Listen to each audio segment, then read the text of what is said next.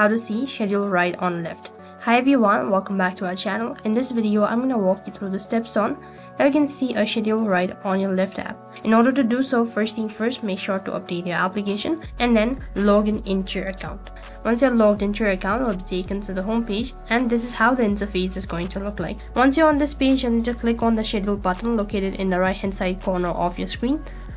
As you click on it, next page you'll be able to see the information regarding your schedule ride. In this way, you can see schedule ride on your Lyft app. That is all for this video. I hope the video was helpful.